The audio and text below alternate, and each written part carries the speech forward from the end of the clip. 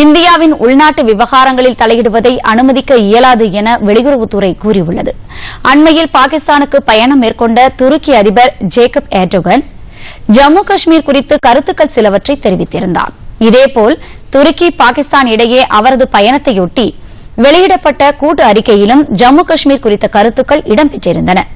இதற்கு கடும் கண்டனம் தெரிவித்துள்ள வெளியுறவுத்துறை, இந்தியாவின் உள்நாட்டு விவகாரங்களில் எந்தவொரு அந்நிய சக்தியின் தலையீட்டையும் ஏற்றுக்கொள்ள முடியாது என திட்டவட்டமாக கூறியுள்ளது.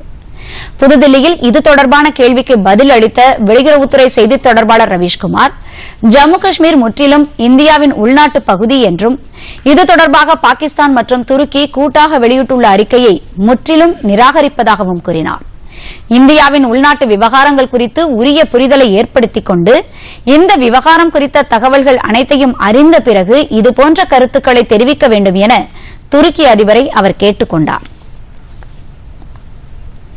துருக்கி, பாகிஸ்தான் ஆகிய நாடுகள் கூட்டாக வெளியிட்ட அறிக்கையில் ஜம்மு காஷ்மீர் உள்ளிட்ட விவகாரங்களுக்கு ஐநா பாதுகாப்பு குழுவின் தீர்மானத்தின்படி பேச்சுவார்த்தை மூலம் தீர்வு காண வேண்டும் என கேட்டுக் கொள்ளப்பட்டிருந்தது. இதனை இந்தியா முழுமையாக நிராகரித்துள்ளது. தீவிரவாதத்தை ஆதரிப்பதை பாகிஸ்தான் முற்றிலுமாக நிறுத்த வேண்டும் என இந்தியா வலியுறுத்தியுள்ளது.